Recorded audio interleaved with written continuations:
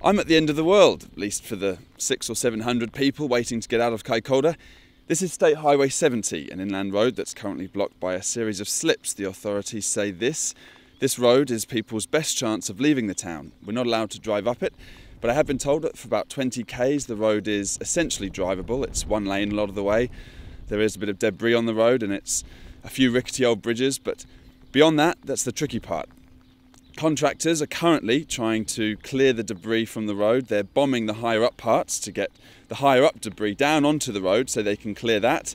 Once they've done that, it's all clear. I'm sure you can tell it is raining, which unfortunately makes things a little harder for the contractors and slows down the process.